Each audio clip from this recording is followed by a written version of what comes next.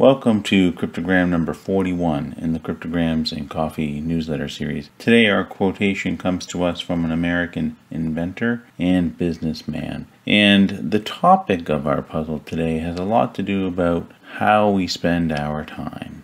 The message itself is longer than some of the cryptograms we've been seeing lately, and it's definitely more challenging to not only start but to work through as well. So today's cryptogram does not have any single letter words. It does have a few 3-letter words that do not match any of our usual patterns. So let's see how we solve a cryptogram like this one. I started solving this cryptogram by looking at the most commonly used letter in the puzzle. It turns out that happened to be the letter L. And in English, the most commonly used letter is the letter E. Now this doesn't always work, but it often does.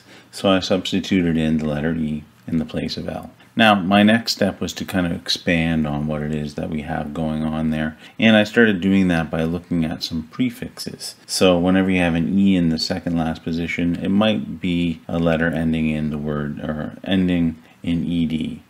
So I tried that.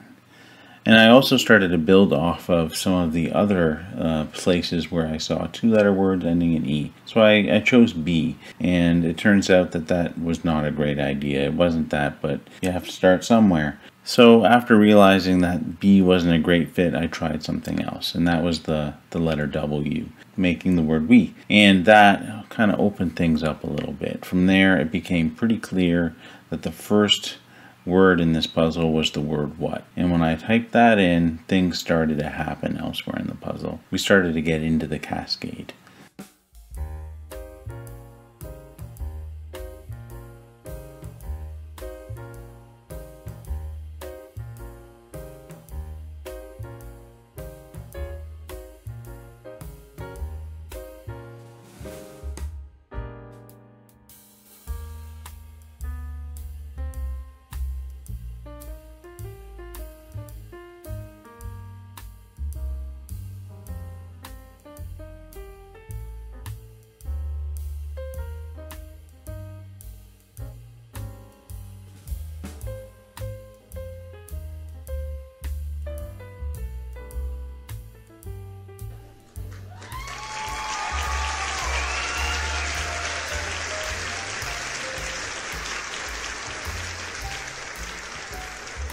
So there you have it, a great puzzle from the American inventor, George Eastman of the Eastman Kodak Company.